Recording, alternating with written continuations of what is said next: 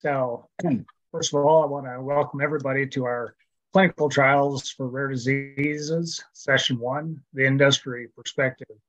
I want to especially welcome our presenters that represent some of the industries that do research and clinical trials in the leukodystrophy space. So I'm hoping y'all learn more about some of the research that's taking place that affect us as patients. Since y'all didn't join to listen to me, I now want to introduce Laura Liskew from ICON to lead us into tonight's webinar. So Laura, I'll turn the meeting over to you. Thank you very much, Bob, and thank you, Keely, and thank you to the ULF for the honor of hosting this evening's event. I'm Laura Iliescu. I am a Director of Patient Advocacy in the Center for Rare Diseases at a company called ICON PLC. Keely, you can go over to the next slide. Thank you.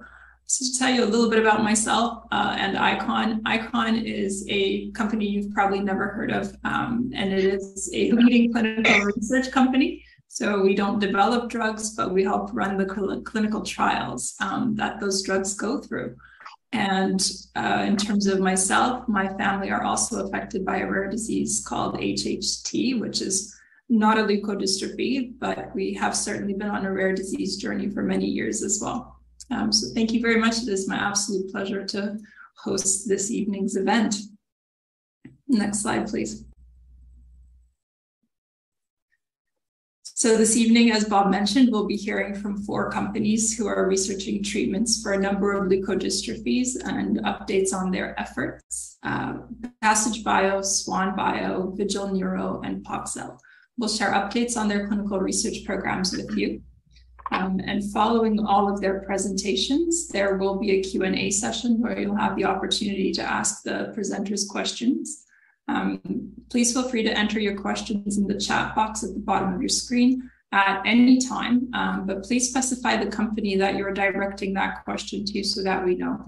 And do keep in mind, we'll actually address them afterwards during the Q&A session. Next slide, please. So I would first like to welcome Dr. Samia Al-Zaidi from Passage Bio. Thank you very much for joining us, Dr. Al-Zaidi. Over to you. Thank you, Laura. And just a quick shout out to Canada. I did a lot of my medical training in Canada, and I moved from Toronto to Columbus, Ohio. Oh, my hometown. Toronto. Beautiful. So thank you for the invitation. It's quite an honor to be here representing Passage Bio. My name is Samia Al-Zaidi. I'm a pediatric neurologist with a specialty in neuromuscular disease. I've been in the field of AAV gene therapy for just over a decade now, and I am very honored to represent Passage. I was asked to speak on behalf of the GM1 and the CRAB-A teams at Passage Bio. I'm the clinical lead for the CRAB-A program, so I am not necessarily the lead for GM1 gangliosidosis gene therapy at Passage Bio, but I hope to do it justice, and I'll provide a brief update. So if we can go to the next slide. I'm trying to be mindful that I'm the first speaker, so I know that if I stay on track, I'll make sure everyone else is on track as well.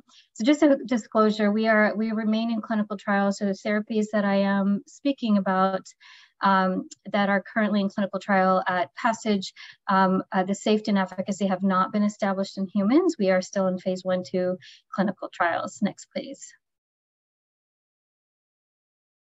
So Passage Bio is a genetics medicine company. It is based in Philadelphia, and we have been very privileged to partner with Dr. Jim Wilson, who is one of the pioneers in AAV gene therapy with decades of experience in clinical trials and gene therapy. One of the pioneers who has really paved the path for many of the therapies that are currently in trial and some that have received FDA approval. We aim to put patients at the center. We are definitely committed to excellence, and we are very honored when we receive this invitation and hope that the patients and the patient community receives this well. Next, please.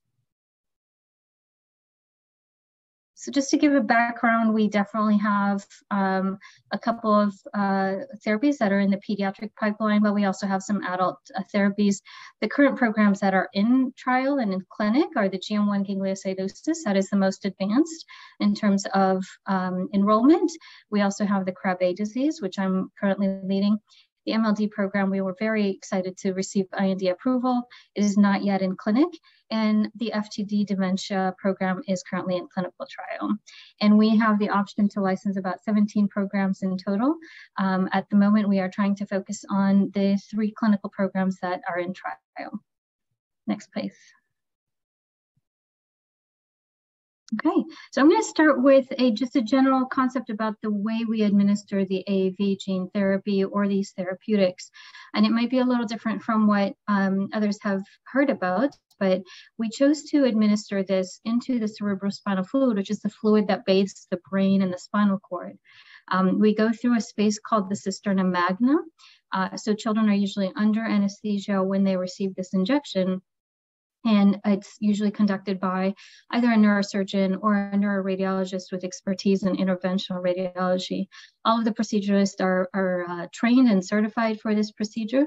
And this procedure is the mode of administration for both our GM1 gangliosidosis and our Krabbe clinical gene therapy trial. Next, please. So coming from a gene therapy program, I have had the honor to deliver gene therapy in different modes of delivery. So I've done intramuscular, I've done intravenous, where it's delivered through the venous system through a peripheral IV. And this is a intracisterna magna. So what does it mean when we do that? When you are delivering it through this cerebrospinal fluid, or the fluid that bathes the brain and the spinal cord, we do see that there is a higher percentage of uptake from the brain and the spinal cord. And that's really where we're trying to get much of that therapy in. The advantage of it is that when you're not delivering it through the vein and going through the blood circulation, you're not really seeing that much of the side effects that you see with some of the AAV gene therapy when it is delivered intravenously. So you're focusing all of the dose, much of it, into the central nervous system. The other thing is when you're delivering through an IV, you are limited by what we call antibodies. So if you had been exposed to this virus that's used as a shuttle, you may develop antibodies and your body starts fighting this therapy. But when we're delivering it directly into this fluid, the antibodies have no impact on the uptake of this therapy into the nerve cells. The procedure is done with an interventional radiologist, which is a radiologist who has experience with doing interventions such as the needle that is required for this study. And again, it's done under sedation. Next, please. So we're going to start briefly about GM1 gangliosidosis. Once again, I'm not the clinical lead for this, but I'll try to do it justice. It is the most advanced of our clinical programs. Next, please. So GM1 gangliosidosis is a very well recognized lysosomal storage disorder, very well described, caused by a gene called the GLB1 gene. It is a rapidly progressive neurological disease. The children have reduced muscle tone, so they tend to be floppy. Over time, they could become deaf, they could become blind, and then they have some abnormalities or defects in their bone structure, which we call skeletal dysplasia. It is a rare disease. It is an underserved patient population.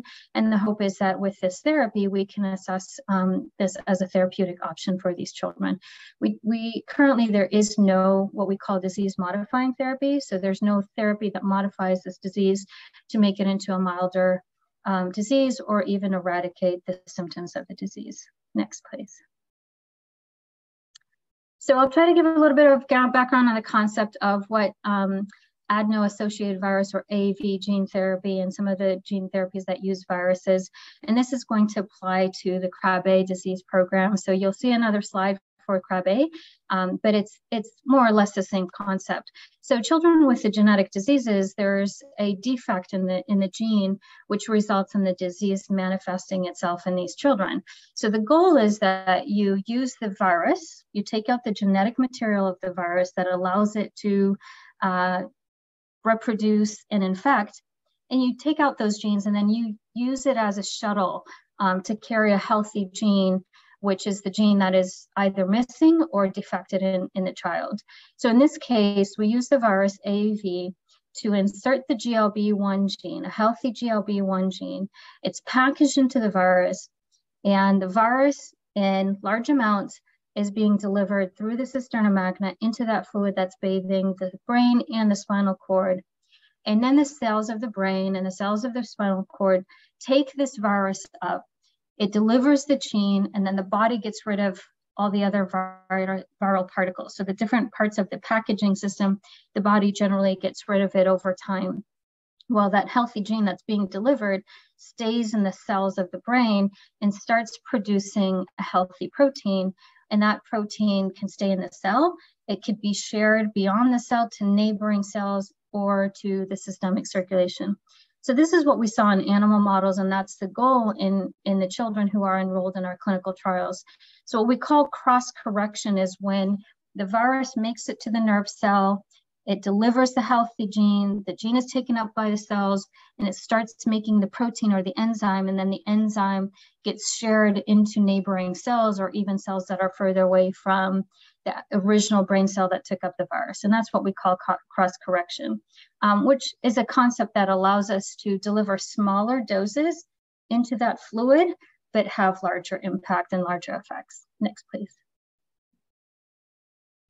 So the GM1 gangliosidosis is a phase 1/2 trial. A phase 1/2 trial is a study where we look at the safety. It is the first time to test this experimental therapy in young children. So all these families and the children who are participating, we are quite grateful. They are very brave and we are quite honored to have them assess the safety of this product and look at how effective is it in the clinic. So we have 2 doses, and we have children who are diagnosed with the early infantile type and children who have the late infantile. Right now where we are is we have completed enrollment for the first cohort, which is the late infantile at a low dose.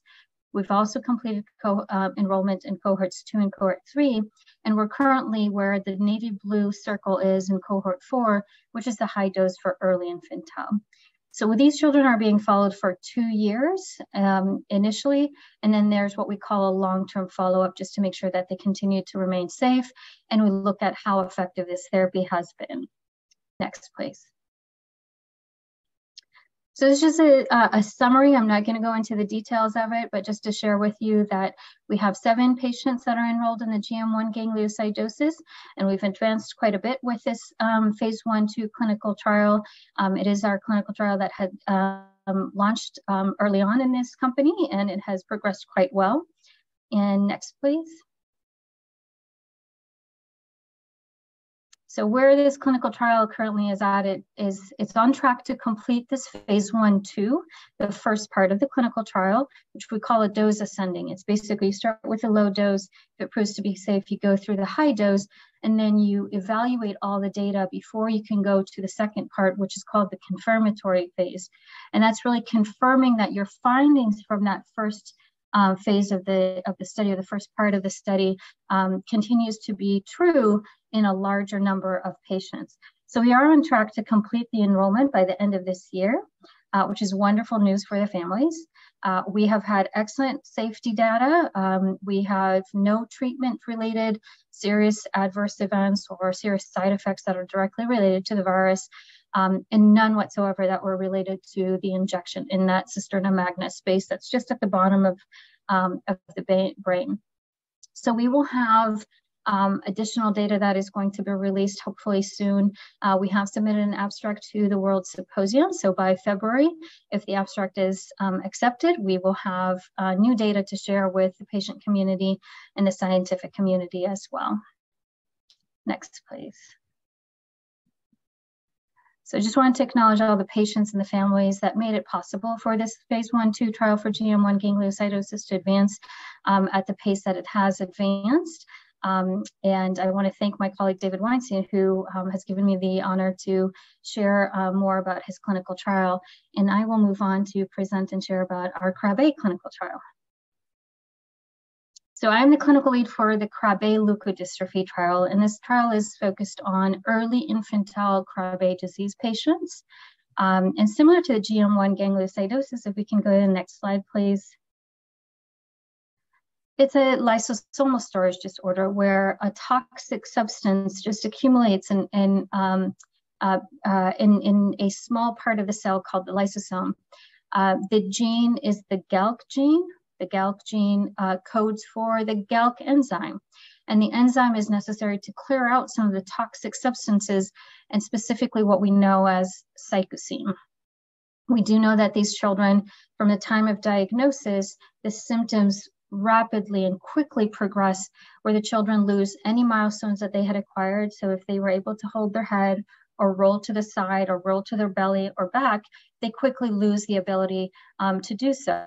They have staring episodes, their nerves are involved, they can have seizures at a later stage, as well as blindness and deafness.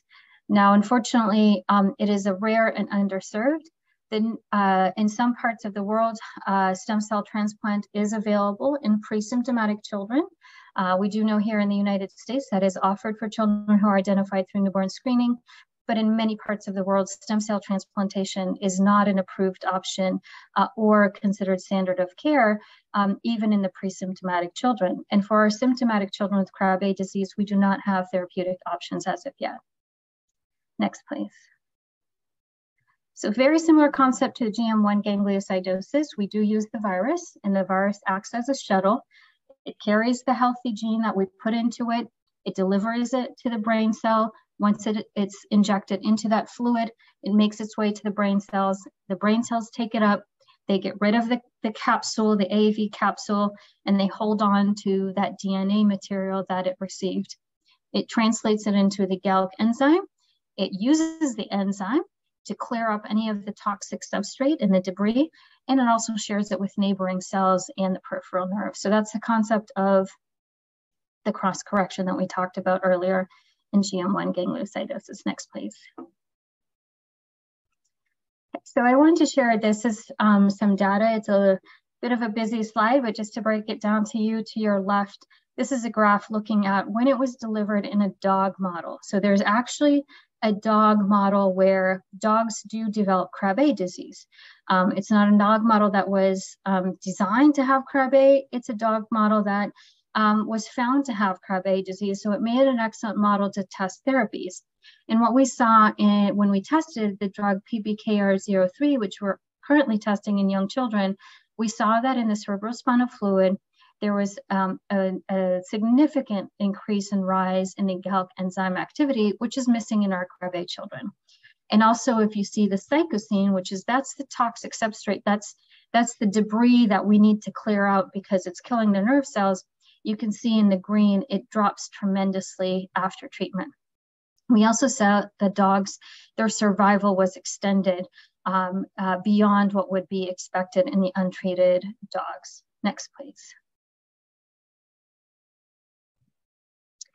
So the phase 1/2 trial, which is called the Galaxy study, it is aimed at early infantile Krabbe disease patients. So children who are predicted to develop the more severe type of Krabbe disease. And we are doing testing 2 different doses, a low dose and high dose.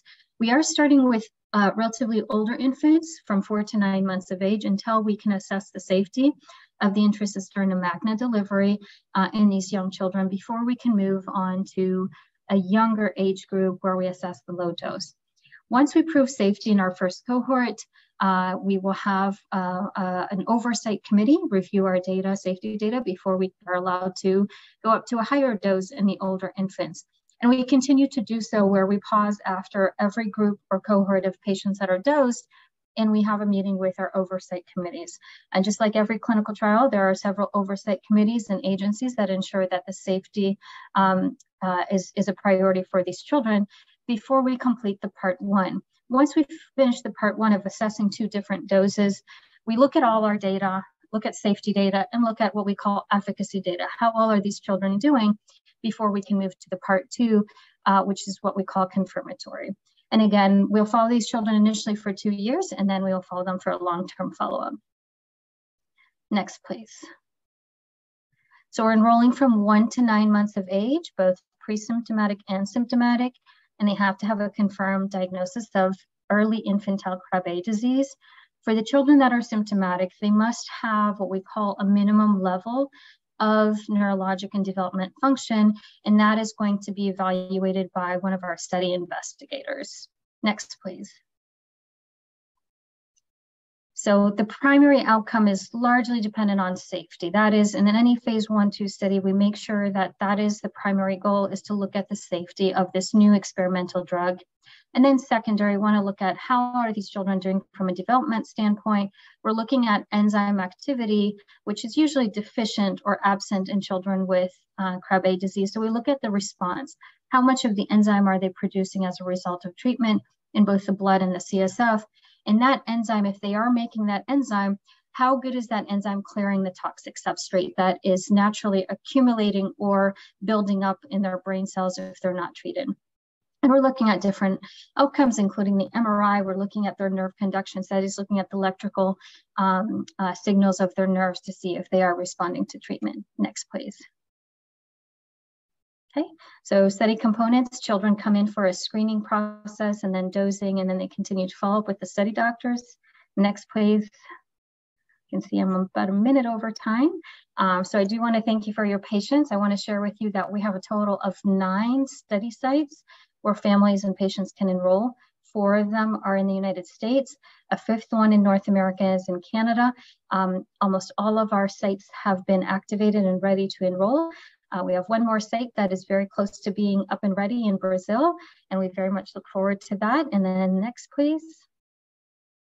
I just wanted to share that this is our website, and we are very grateful that our first patient in the Galaxy study was dosed earlier this year. Next, please. And once again, this would not have been possible without the patients, the families, the caregivers, and our wonderful clinical investigators and study doctors who have made this possible. We have had a great partnership with Dr. Jim Wilson and the University of Pennsylvania, and I look forward to your questions later on. Thank you. Thank you so much, Dr. Al-Zaidi. Again, if you have questions for Dr. Al-Zaidi or any of the presenters, please do put them in the chat box at the bottom of your Zoom control panel. I would now like to welcome Dr. Asif Packer, who is joining us from Swan Bio. Thank you very much for joining us this evening, Dr. Packer. Over to you. Thank you, Laura. Can I share my slides? Yeah, you can just go ahead. The share screen functionality is open. Yes. Can you see my slides okay in the presentation mode? Yes. Okay. Great. Thank you. And good evening, everyone. I want to thank Bob, Laura, Keely, and ULF team for organizing this wonderful webinar. And thank you for providing me this opportunity to speak with you. It's a true pleasure. I'm Asif Packer. I'm a neurologist and a clinical development expert. And I'm saying that because I want, this session is about clinical trials, and I will be happy to answer any questions that you have, not only for gene therapy, but about participation in a clinical trial, and what are the challenges or benefits could be about the participation in a study. Just to give a quick background, I was part of the Lorenzo's Oil clinical trial team at Kennedy Krieger just a few years ago. And from there, I moved to Bluebird Bio, where I led the team that designed and ran the clinical trial that led to approval of gene therapy product for cerebral ALD. Today, what I want to do is, and I have a very short amount of time, I want to give you a short introduction to gene therapy and how gene therapy approach for AMN is different than the inflammatory cerebral type. So let's jump into that. Genes are made up of DNA, which are blueprints to build proteins that makes our body work. For example, ABCD1 protein is built by the gene affected in ALD, and that protein helps break down of very long chain fatty acids. If you have a mutation in ABCD1 gene, results in non-functional protein that results in a faulty breakdown of very long chain fatty acids, resulting in increase in very long chain fatty acids in the blood. Gene therapy introduces a working version of that faulty ABCD1 gene into the cells.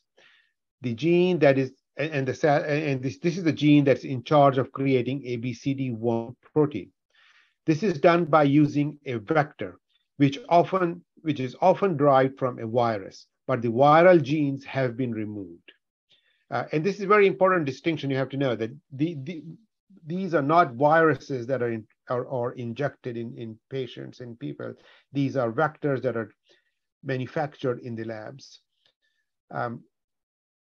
Only therapeutic genes, so in these vectors, through these vectors, only therapeutic genes are delivered into the cells. The modified cells then produce the protein that was missing or defective prior to the treatment. There are two types of gene therapies. In the vector can either be delivered outside of the body, which is ex vivo therapy, and in this slide, this on your left side of the screen, the cell-derived therapy or ex vivo gene therapy.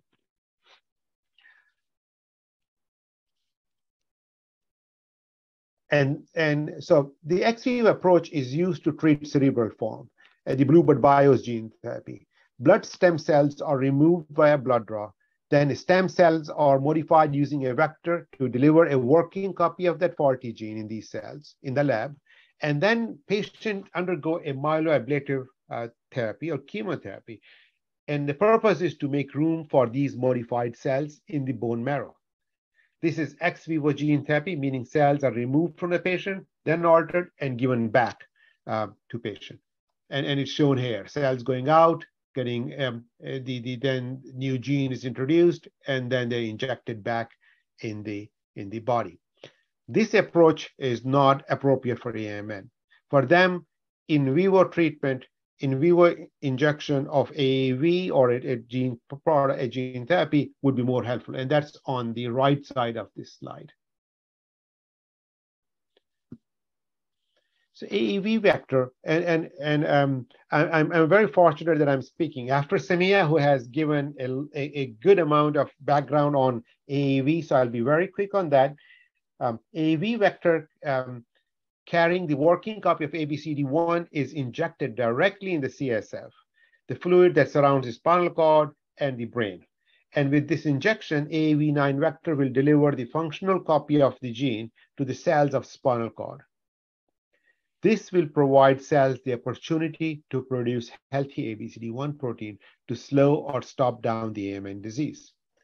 With this approach, we do not have to collect stem cells. We do not have to use myeloablative chemotherapies for this therapy to work. It's a direct injection of the drug into the CSF or cerebrospinal fluid.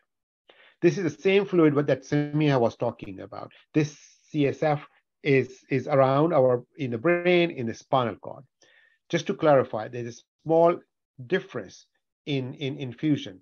In those kids that Samia was the patient that Samia was talking about, they're injecting it through cisterna magna or through the neck.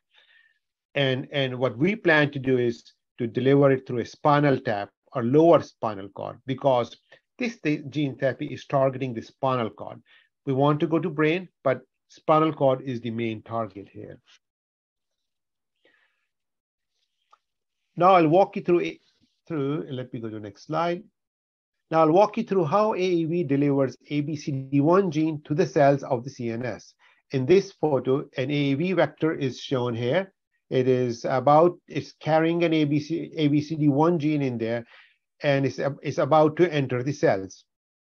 This vector will deliver its payload to the nucleus. So after the injection, AAV is endocytosed, and at the cell membrane, endocytosed through the cell membrane and transported to the nucleus.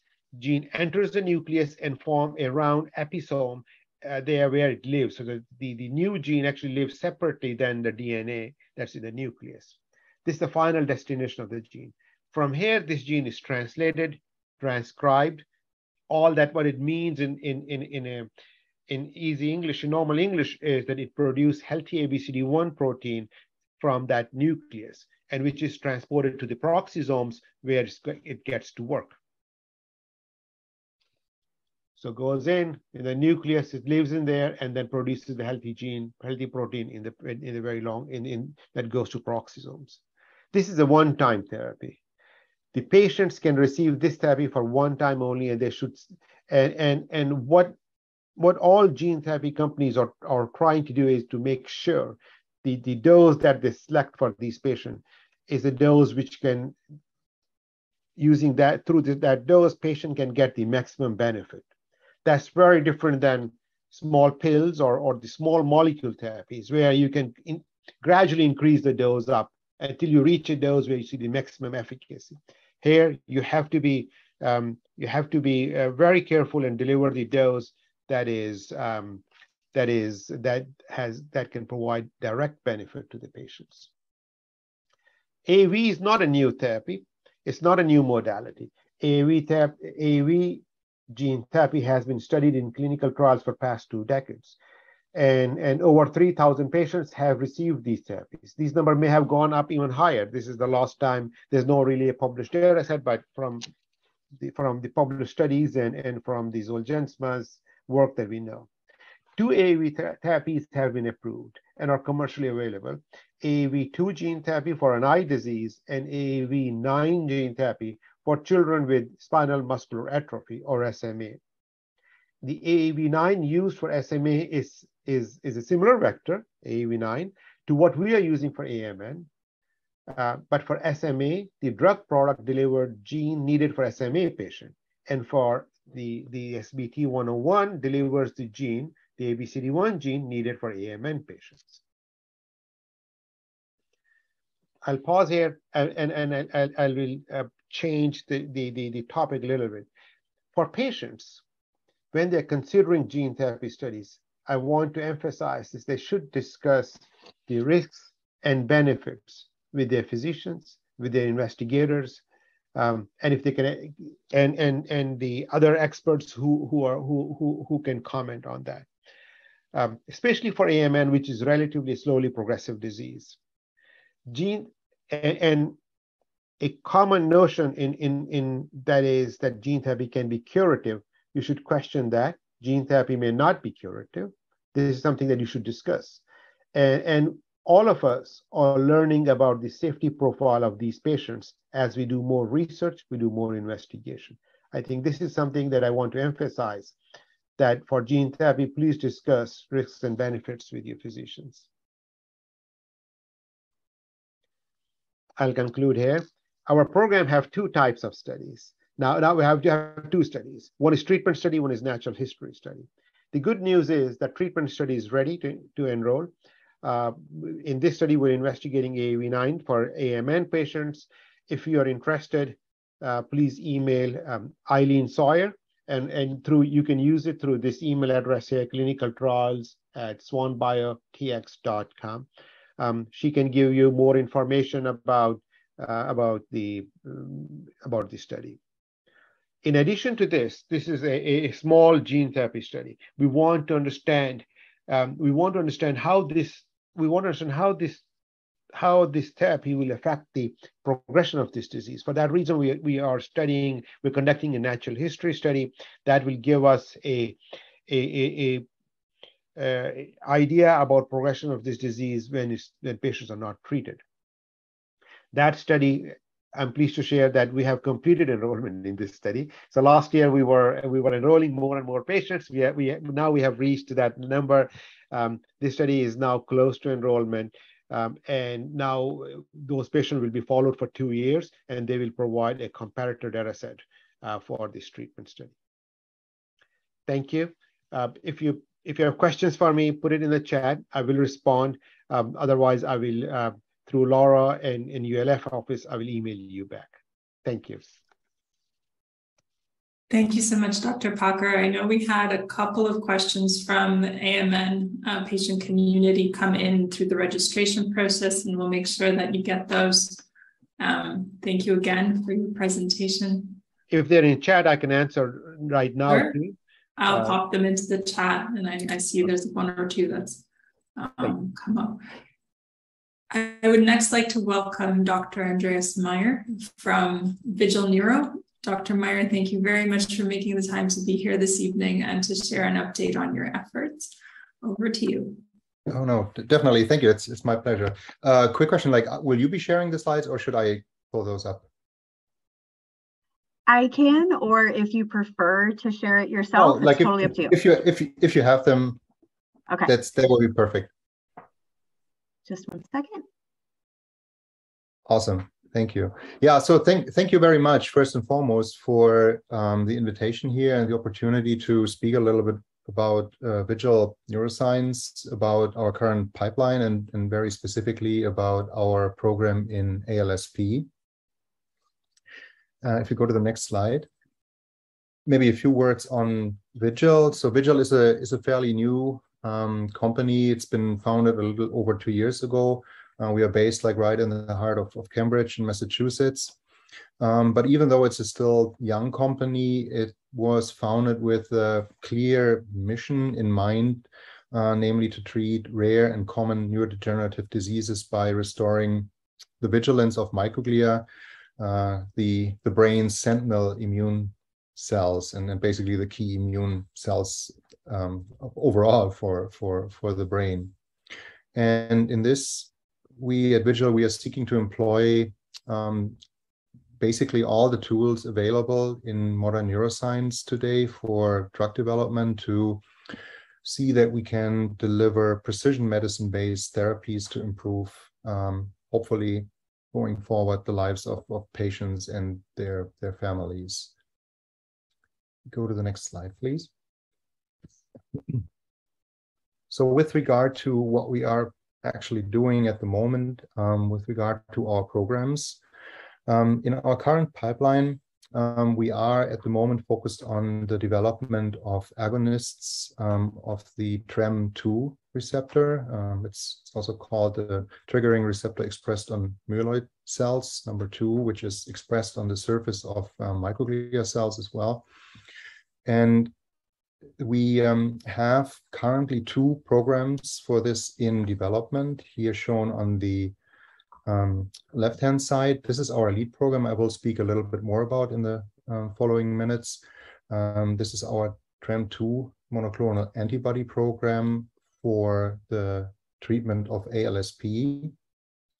And then here on the right-hand side, this is a small molecule TREM2 agonist program, which we hope to bring into larger neurodegenerative indications going forward. This program currently is still in an early kind of pre-IND study state. Go to the next slide, please.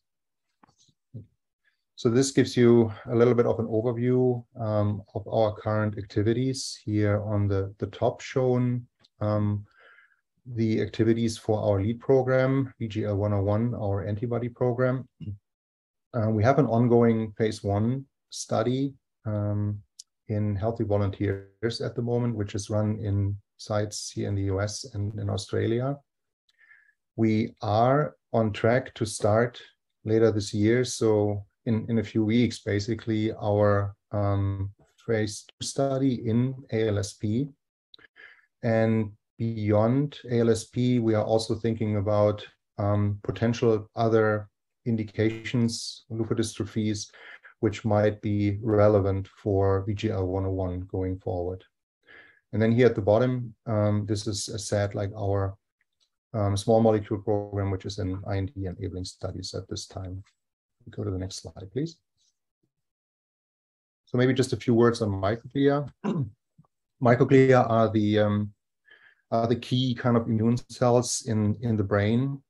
They have, as you can see here in the box on the right, they have multiple functions, including the recognition and elimination of foreign material invaders, and the repair of local damage to CNS tissue, for example, resulting from injury. They are also very important for neural circuit modulation and in like overall maintaining brain homeostasis.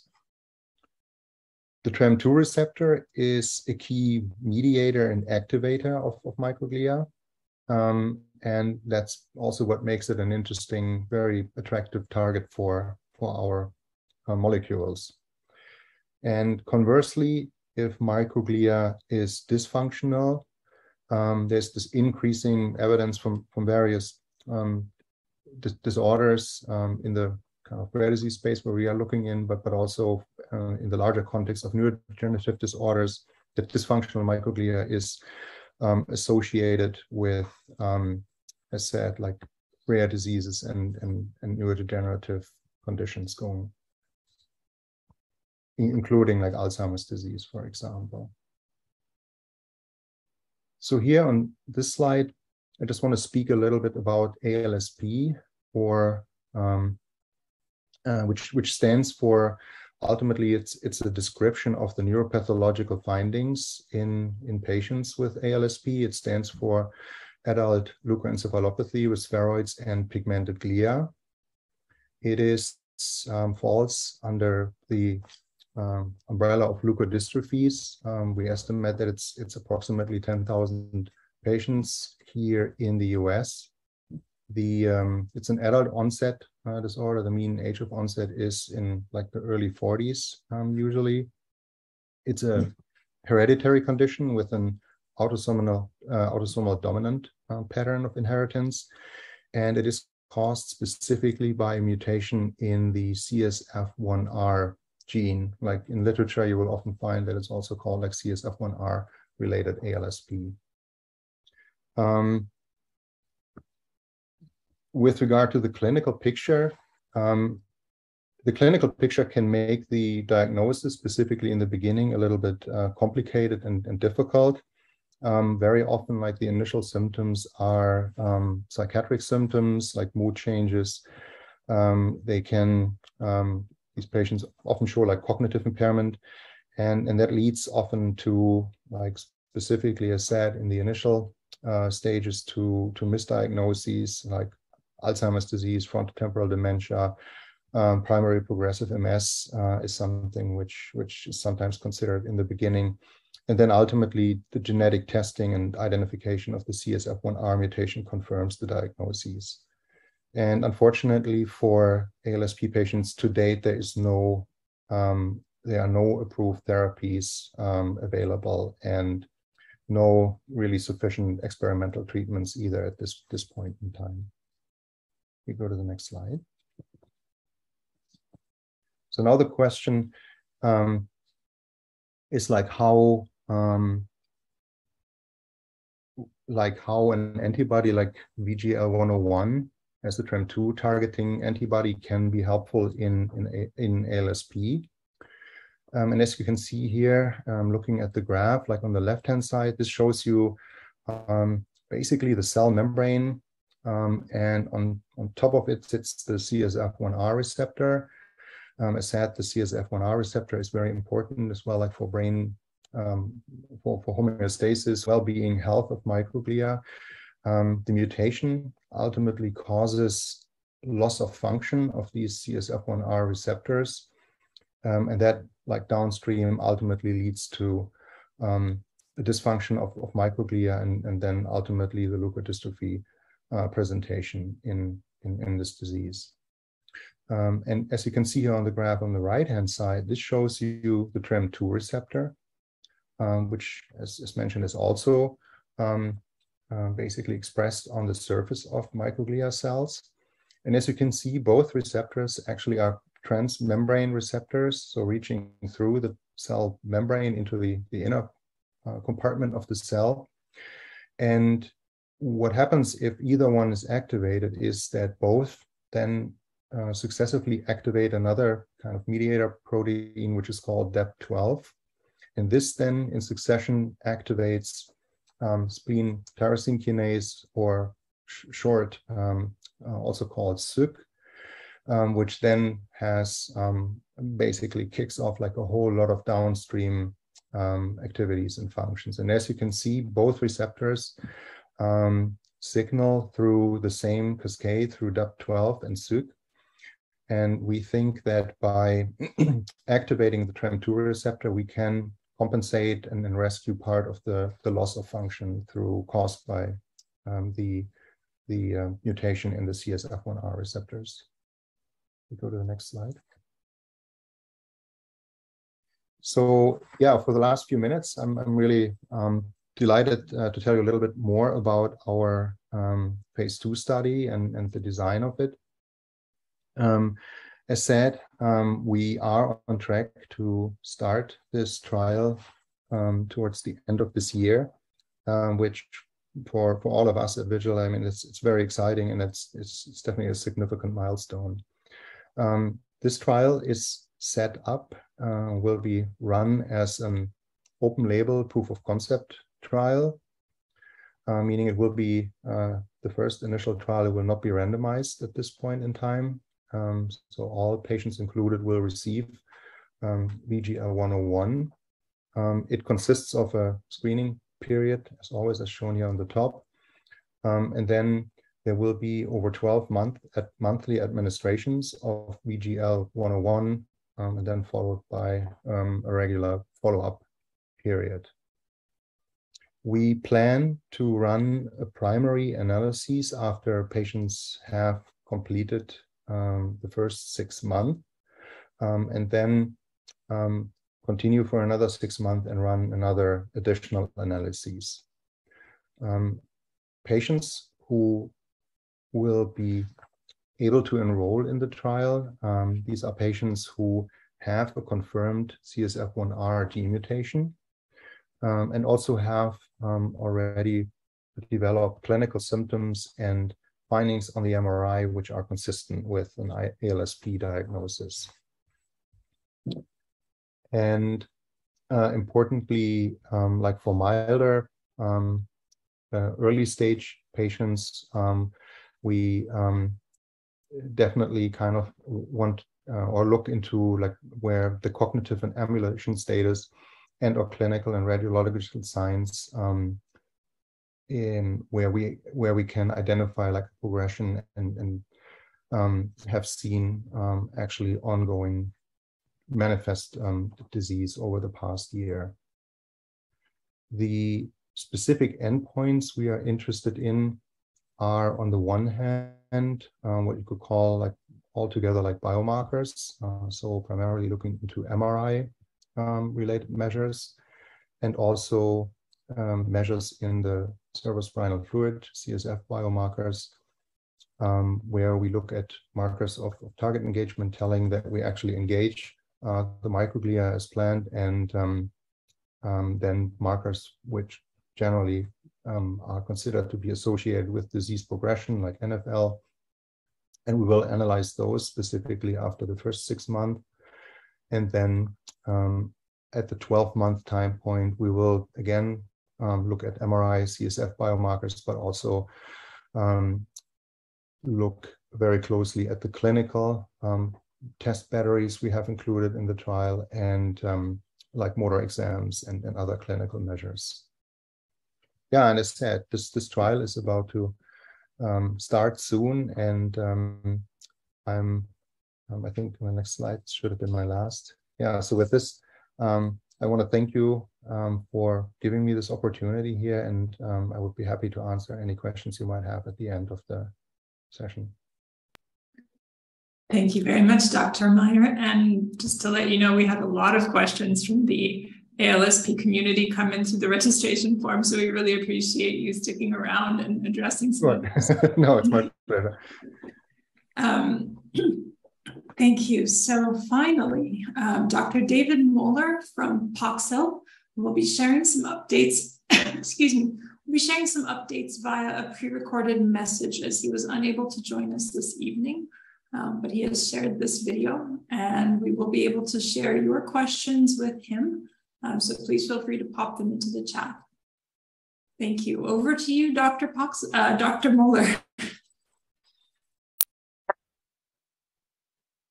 Good evening, everybody.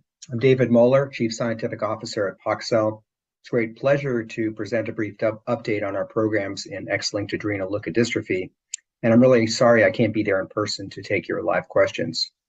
So let me go ahead and just share a few slides with you to briefly update you. We are a small European biotech company, and we're focused on developing novel therapeutic agents for metabolic diseases, including orphan diseases like adrenal leukodystrophy. We have 2 molecules that are in clinical stage development that are shown on this slide, 770 on the left and 065 on the right. 770 is a novel mechanism called AMP kinase that involves regulating metabolism, inflammation, and also protecting cells. and it's active in a variety of different disease models, including ALD, as I'll show you. It's also been through the clinic in several studies involving healthy subjects, as well as in 2 studies with patients who have metabolic forms of liver disease. Very good safety and evidence of efficacy in all of those prior studies. 065 on the right is a modified form of an approved drug called pioglitazone that's used for diabetes. But pioglitazone has certain side effects like weight gain and edema, which are not very well tolerated. In preclinical models, we showed that 065 was as efficacious as pioglitazone and had less of a side effect burden in terms of weight gain and fluid retention. And then in the clinic, we've completed phase 1 studies in healthy subjects showing that it was very well tolerated. And we also showed in a very recently completed study, just completed in the last 2 or 3 weeks, called Destiny 1, that 065 was very well tolerated and showed signs of efficacy in a large phase 2 study involving patients with metabolic liver disease that was conducted over a period of 9 months of treatment involving more than 100 patients. So no evidence of significant dose-related weight gain, no evidence of edema, despite the fact that we have pretty good efficacy with 065 in this study. We also have the good fortune to have FDA approval for orphan drug designation for both of these molecules, as well as fast track designation for both molecules, which should hopefully be able to help us expedite the further development of these compounds for ALD. Our specific interest in ALD would be to focus on adult men with the spinal cord form of disease called AMN, or adrenomyeloneuropathy, which, as you know, is a very slowly progressive but severe disorder associated with impairments in gait and balance and other severe symptoms. The rationale for 770, which is the AMP kinase activator in the case of ALD or AMN, is depicted on this slide, where there's some evidence in the literature that this could be considered a good idea. And then in addition, we've done a series of preclinical studies involving both patient-derived cells, shown on the left side, or in the classical animal model, the ABCD1 mouse model, shown on the right side. And in both cases, we've shown significant evidence of efficacy with 770. In the case of our other molecule, 065, the one that's related to pioglitazone, there's also independent evidence that this could be considered as an approach to ALD, and that's in part based on pioglitazone, but also based on leukodystrophy that you may be familiar with.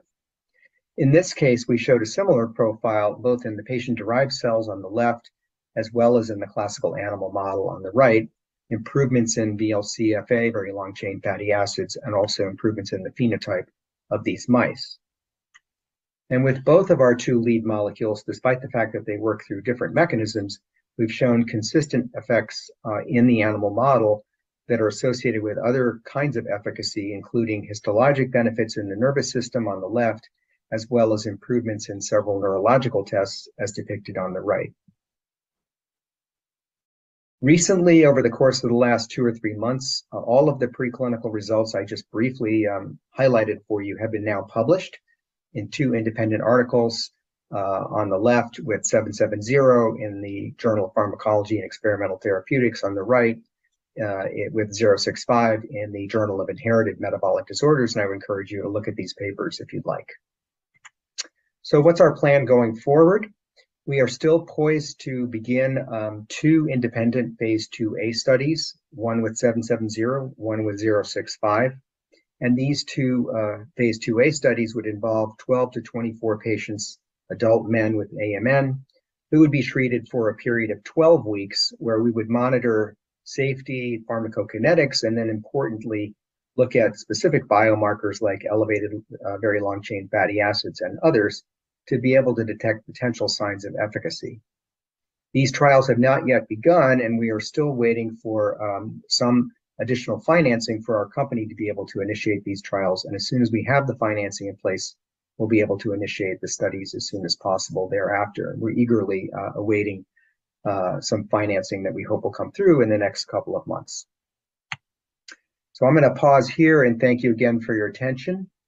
And hopefully I'll be able to join you in person at the next meeting of ULF. So take care and thank you very much.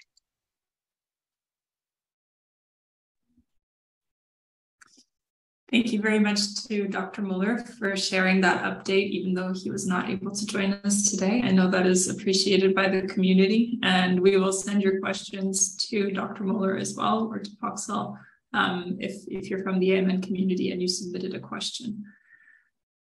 So I believe that brings us to the conclusion of the presentations, and we can start the Q&A session. If you have any questions for the presenters, please put them through to the chat right now. Otherwise, what I'm going to do is just start asking some of the questions that were asked through the registration form. And thank you very much to Dr. Meyer and Dr. Al-Zaidi for joining us for the Q&A session in person. We really appreciate you taking the time for that. So we've got a kind of a general question from a member of the community who wanted to know how long after the end of a phase 2 trial is the data available to the public. I know that people are often very keen to know what happened after a phase 2 trial as they're moving forward. What can you share about timing or suggestions for where they could look to find that out? And I can put that out to both of you if you want to take a stab at that. It's an excellent question, and I appreciate how eager the patient community is to hear about phase 2 data. And the honest answer is that it is variable. It depends on the clinical trial. It depends on the progress of the trial. It depends on the data of the trial. And I can only speak on behalf of Passage, where at the end of any phase 2 study, the safety data has to be reviewed by the oversight committees.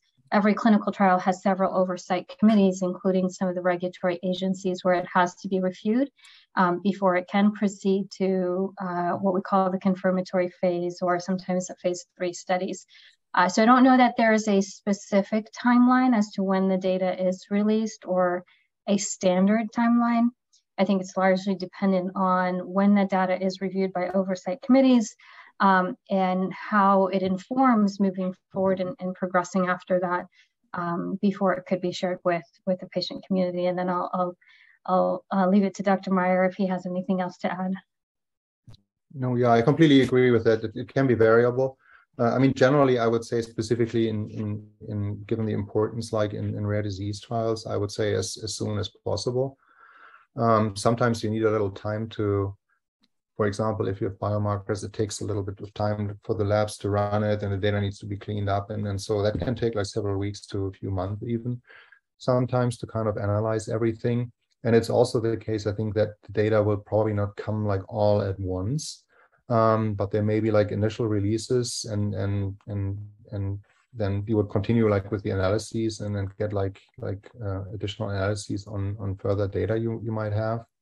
And generally, I think that the plan will be to have a publication like probably within the year past the conclusion of the trial. So and nowadays it's generally also that ultimately all of the data will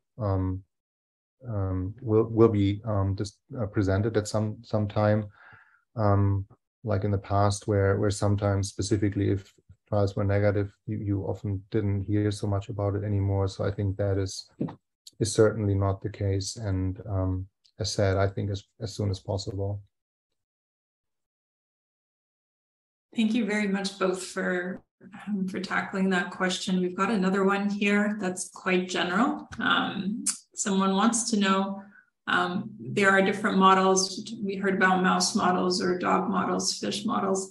They wanted to know how you decide which animal model is most appropriate for your product or your study.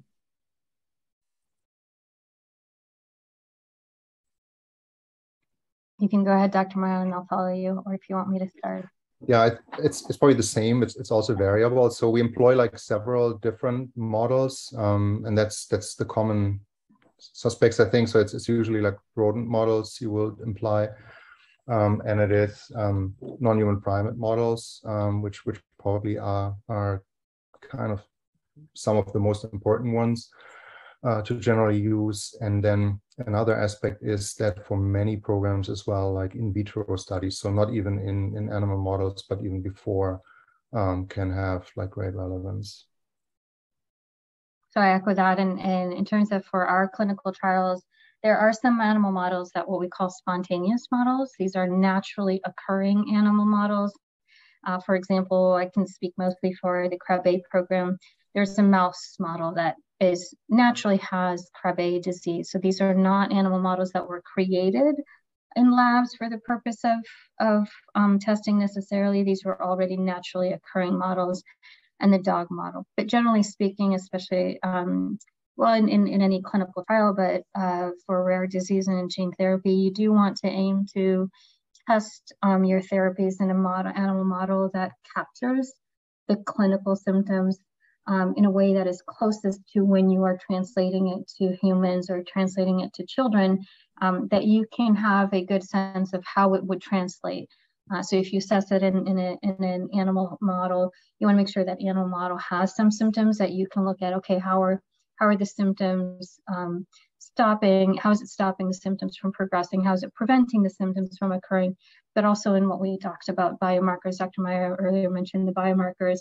You want to be able to measure those biomarkers in the animal model. So anything that would be the closest to representing the disease that we would, or the disease symptoms that we would see in children. Thank you very much. We have another general question before we get into some specifics. A member of the ALL community would like to know how you choose which specific leukodystrophy to tackle within your company. How does the company decide that?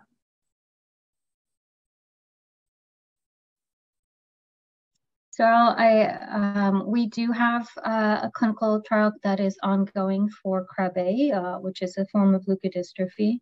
And we were very excited earlier this year to have an IND, which is an investigational new drug approval to proceed with our metachromatic leukodystrophy. And our Krabbe leukodystrophy is ongoing, and we are continuing to recruit.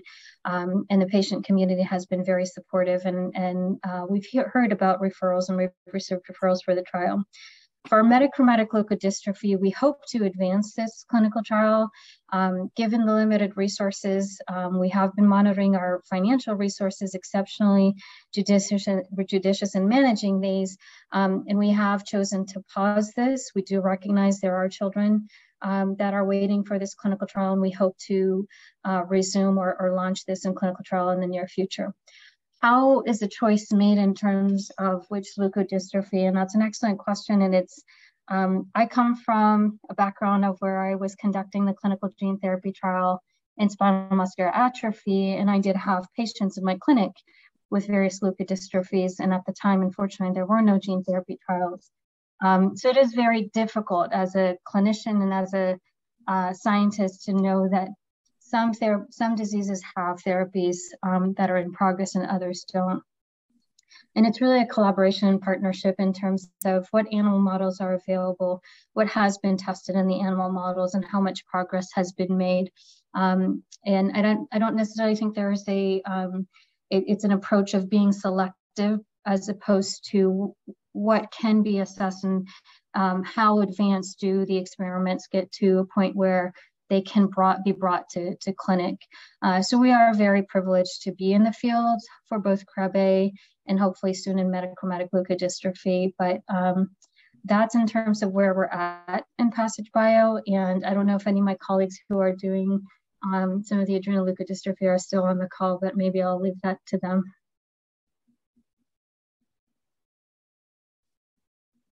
Thank you.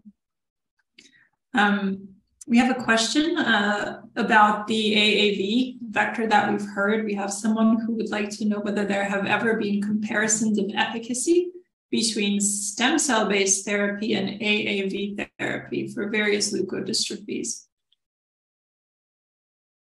Or perhaps in general, how have studies compared which might make a better vector in which circumstances? Dr. Meyer, I feel like I don't want to be speaking, not giving you an opportunity, but I can try to answer that for where we're at. Yeah, no, that's fine. I mean, generally, we are not. I have some experience like with gene therapy from like my previous life, but I'm not aware of significant comparisons between those two, like with regard to efficacy. But I said, like, this is not my current area. We are focused on antibodies and small molecule development at this point. So I think there are a couple of ways to approach this. I think the question is quite broad. To break it down, there are different viruses that are being used in the viral vector gene therapy world. For example, adrenal leukodystrophy, we know that lentivirus was used. So I think Dr. Packer, I think maybe he presented how there are different ways of approaching gene therapy. You can either directly inject it into the human, similar to what we use in AAV, or in some instances, you can withdraw cells from the patient, treat those cells, and then return them with or without stem cell transplantation. So it varies, and I know it can be very confusing for families, but it very much depends on the disease, what is known to have been offered in the disease, what has been shown some success, whether modest or great success. We do recognize that in our Krabbe patients that there are patients that are referred to stem cell transplantation.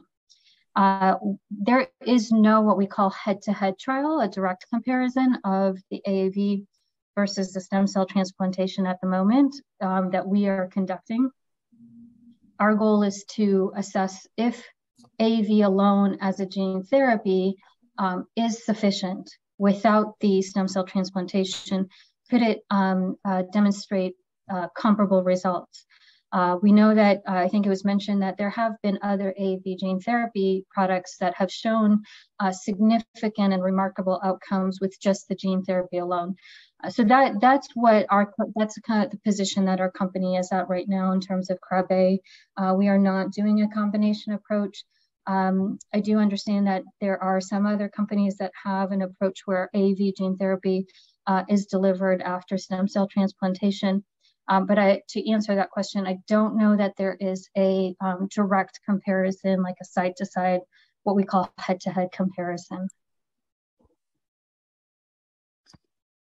Thank you very much, Dr. Alzadi.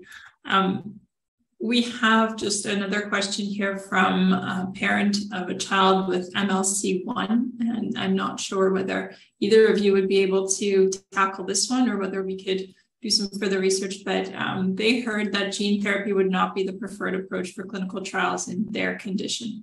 Has there been any new evidence to suggest that gene therapy could potentially work in MLC1?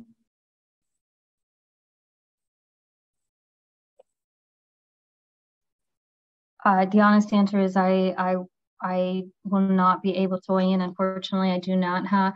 I am a child neurologist and I may have seen patients in the clinic, but I unfortunately don't have direct experience in gene therapy for MLC1 patients. I apologize. I would be misleading you. I'm more than happy to look into it and research it and share anything that I can find with Laura or Bob to share it. Great, thank you. We'll definitely find someone who can answer that question or provide insight. We appreciate that. Dr. Meyer, I have a few questions for you from the community, from the ALSP community. The first question that I have here is whether your clinical trials will also include bone marrow patients. Most likely we will, at least in the beginning, not be able at this point to include bone marrow transplant patients. I mean, one of the big considerations is that it will be difficult to determine the actual treatment effect of any treatment if you basically have two experimental treatments at the same time, not knowing exactly like how one works versus the other, or if there are like how the effects play out individually. So it may not be possible for us to, in the initial stages at least, to include patients with prior bone marrow transplant. So ongoing discussions, but that may not be possible. Thank you. We have a question from the LSP community here, but Dr. Alzadi, you are also welcome to weigh in because I believe this is a consideration in a number of conditions. They wanted to know whether there is a treatment to reverse demyelination damage. Do you know of any approaches, or do any of your therapies potentially address demyelination damage? I apologize, I missed which disease category. That came from the ALSP community, but it's just a general question about whether there's anything that can reverse demyelination damage, any treatments or approaches that you might be aware of. So I'll open that question up to both you, Dr. Meyer and Dr. Alzadi. Oh, I appreciate the question, and to be fair, I am wearing my Passage Bio hat, so I'm not wearing my child neurologist hat. And in terms of, at least for Krabbe, when we are looking to deliver this therapy, the goal is to either stop the progression of demyelination or dysmyelination, where the myelin is damaged, or prevent it from occurring in children if we catch them early on. The question of whether you can remyelinate after gene therapy, that is the hope. If the therapy is effective, that is the hope that we look to see in our patients, and hopefully we'll see that with time in the clinical trial. I'd love to be able to give general responses, but I think it's very much disease specific and dependent on the therapy that's being delivered and what the animal studies have demonstrated. Thank you. Dr. Meyer, do you have anything to add in terms of? No, I agree. I think, no, I agree. I mean, there is no general treatment for the reversal of such conditions, and often, depending on how far neurodegeneration in general has progressed, the more difficult it is to kind of achieve any meaningful reversal. So it is indeed like very often about kind of holding up the process and basically stopping it or catching it very early and preventing it from manifesting. Thank you. We have another question also from the ALSP community. Is there a possibility for a chemoless bone marrow transplant? So is it possible to have a bone marrow transplant that doesn't involve chemotherapy? So I'm not a bone marrow transplant specialist, I must say before, but I doubt that there will be good options, at least at the moment, to avoid like co-treatments as they are currently done. Thank you. And we have one other question from the ALSP community, which is a little more broad. And that question is, what is your company doing to connect with the adult community, both symptomatic and asymptomatic? And I think certainly you being here this evening to share updates is an example of one way that you're looking to connect with the community. Is there anything else that you can share about Vigil and the adult community? Yeah. So I mean, what was not on the slides, but we have an ongoing natural history study in order to kind of just generally learn more and kind of understand like the disease and how it affects patients and their families better. So that is one additional activity we have. And then in addition to the natural history study, we also have a patient registry, which is open in the US and a few European countries, in order to basically allow everybody to share kind of information about their status and how they are doing, which includes basically carriers as well, who have not developed symptoms, and symptomatic patients. So everybody from the community can participate there. And then specifically with the start of our phase 2 program, we will see that we continue to be like present as much as we can. We are a small company, but we certainly will try to become visible even more than that might have been the case before. And I'm personally, and other of my colleagues, like we're always happy as well, like if somebody directly reaches out. I have like very nice colleagues in my patient advocacy, in our patient advocacy group. So it's always an option if there is any question. And then if there are general questions and like help is needed, I think it was shown on one of the slides. Sisters Hope as a patient organization, patient advocacy organization specifically for ALSP patients, I think is a very good place as well to find like additional information and some guidance if needed. Wonderful, thank you for sharing that.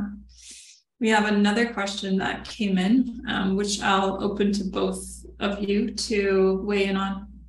What is the process and timeline for completion of phase 1-2 trials to opening up the inclusion criteria for other patients that are currently excluded or FDA approval? So I believe what's being asked is how long does it typically take to complete phase 2 trials, phase 1-2 trials, and then how long might it take to expand that inclusion criteria beyond what you might have had before, and then to get to FDA approval? That's a very difficult question to answer as well, because not a good difficult questions. Yeah, very much depends really on the design of the individual trial, how long the treatment duration is in the trial, if there is an additional period at the end, like what's often called like an extension study.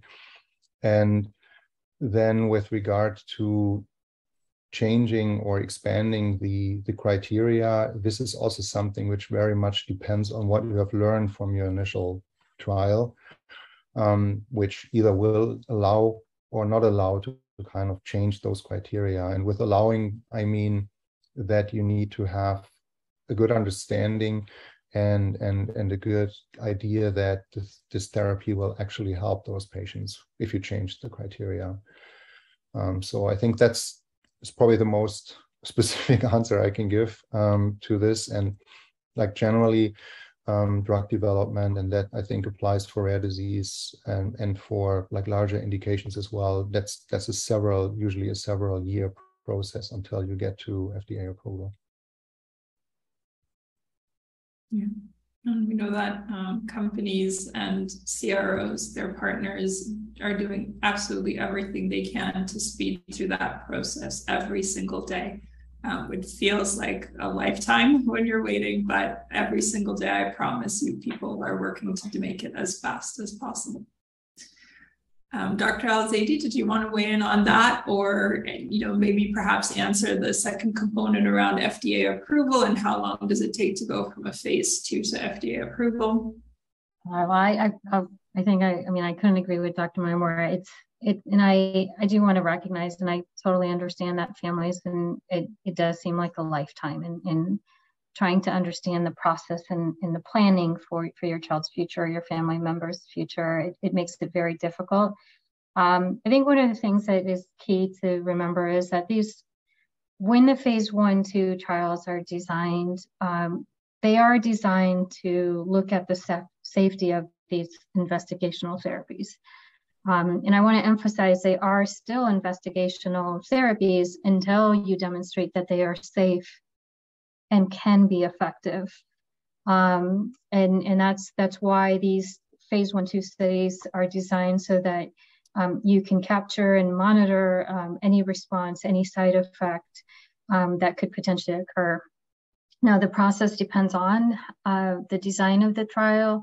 The design of the trial depends on the disease, depends on the product, depends on the target population. So it's definitely a variable, and the time it takes once you move from your phase 1-2 informs your safety and informs how you move on, as Dr. Meyer mentioned, to the next phase of your study. And that's where if you do have positive results from your phase 1-2 or demonstrate some efficacy or that it could potentially be effective, you do have to follow it with another phase to confirm that efficacy, and you go, and depending on how soon and how significant the difference is in the response to the treatment, I think that also informs how soon you can go to the FDA for approval. Thank you very much. We have one more question here from the ALSP community. So this one is for you, Dr. Meyer. The question is, what are you doing to ensure that doctors and patients are educated about the disease, the potential therapy, and the risks? So if you could share a bit about what Vigil Neuro is doing to educate physicians or the physicians on your trial and patients as well.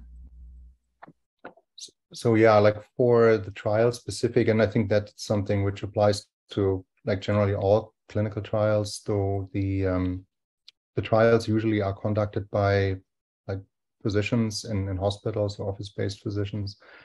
And those investigators, they are specifically trained. That's usually done at what's called like an investigators meeting, where you basically go through all the details of the clinical protocol, like the preclinical data, the safety data you have to that point in time, and make sure that everything is basically clear from that perspective.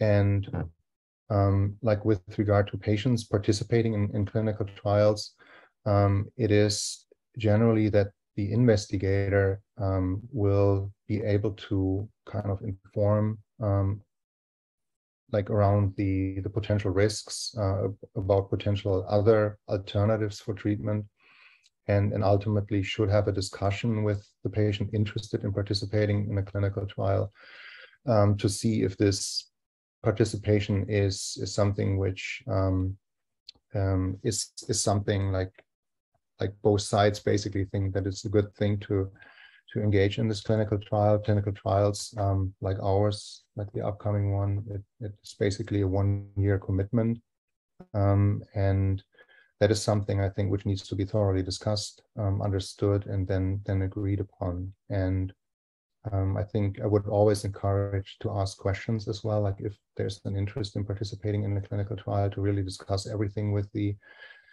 investigator and make sure that there are no open questions left in the end, because that's ultimately should be a very conscious process, and that will only help to kind of make this a successful trial in the end, and then not to lead to any. Thank you. We have a really great question that just came in, and it really ties in with another question that was sent in earlier through the registration process. How often do adverse events stop trials? And having a little bit of experience, I wonder if you could talk about what happens when there's an adverse event and what does stopping a trial actually mean? Dr. Meyer, do you want to take this one, or you want me to again? This is again, like this is a variable thing. I think one thing maybe to highlight is, or to kind of talk a little bit about what is meant by an adverse event. Adverse event, like in the context of clinical trials, is a very general term, and it basically refers to any untoward experience like a trial participation has throughout a trial. So from a mild headache to like everything else which might happen, that is included. And that also does not automatically mean that these events are actually related to the study drug, to the experimental therapy somebody is receiving. It could be related to something else. It could be, for example, it could be a COVID infection right now, which has caused a little complications like in many trials over the past two years. So that's just important to keep in mind. And if there are significant severe adverse events, that is actually something which is not very common. But if it occurs, then there are like very clear guidances and mechanisms more or less to make sure that there is no undue risk for any of the participating patients. And the extreme outcome, which again is not necessarily that common, it really depends on the indication, it depends on the trial, and it depends on the individual study drug. But like the most extreme outcome, that will be that a trial is paused or halted to kind of reevaluate. And that also may not necessarily mean that the trial is stopped, but it could be kind of restarted. It could just mean an additional like reevaluation phase. Sometimes trials are adjusted in order to have another kind of like restart it in a safe way. So that is something which I think is very clearly addressed through like regulatory guidances and standards like at the companies running these trials. Dr. Al-Zaidi, did you want to add anything to that before our final question? Well, I think Dr. Meyer articulated that very well.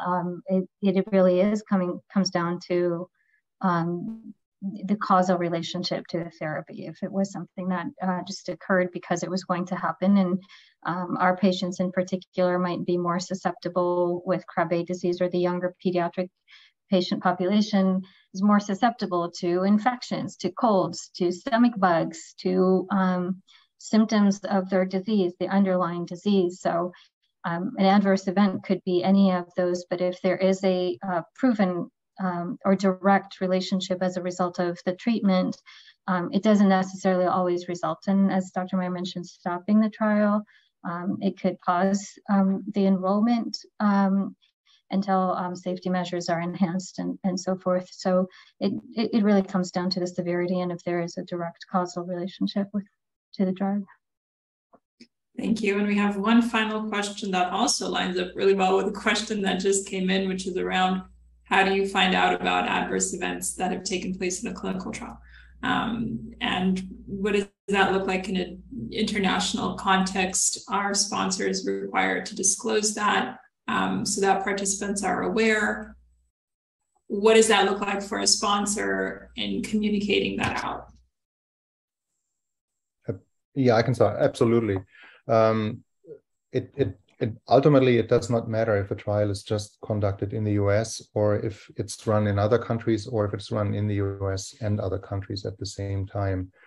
There is one specific key document which every drug in clinical development has, and that is called the investigator's brochure.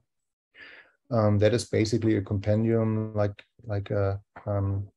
summary of all the relevant data you have collected to a given point and like to the actual point in time, like where you are now on your drug. It includes like the preclinical findings you have collected, but it also includes all the clinical data. It is updated usually on a yearly basis at least.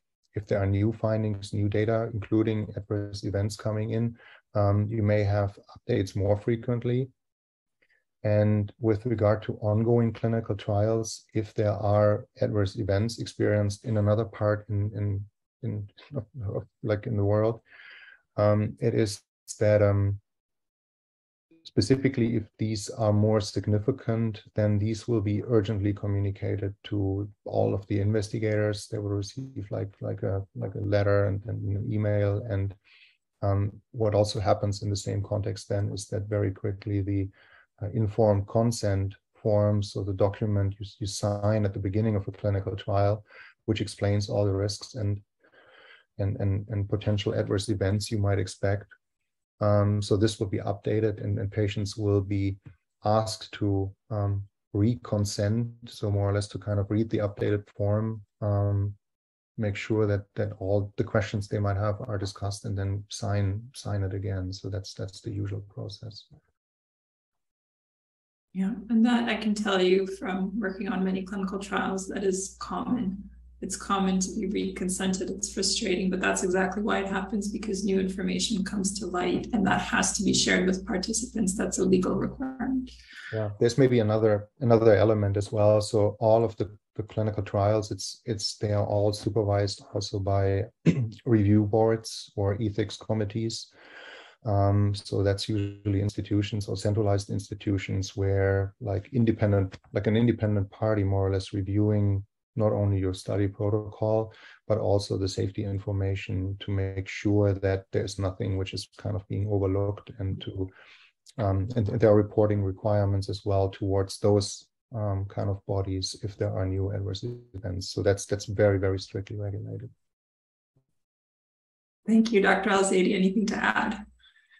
The only thing I would add is, in addition to any adverse events that have been identified within a clinical trial for that particular drug, As Dr. Meyer mentioned, the investigator brochure and the consent form, there are times where it has to be updated if the class of drugs, for example, we use AAV as the viral vector for our gene therapy, and we understand that with AAV, there have been reported adverse events, not necessarily within our clinical trials, but in the application of AAV, and that is something that you always make sure that is incorporated into your consent forms, your investigator brochure, as a possibility in terms of side effects, so that families are informed before they consent for the clinical study.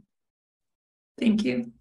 And just to put it into context, there are a lot of reasons why clinical trials may be stopped. A very common one is just that you find the efficacy of the product is not necessarily what was hoped for. That actually happens quite a bit.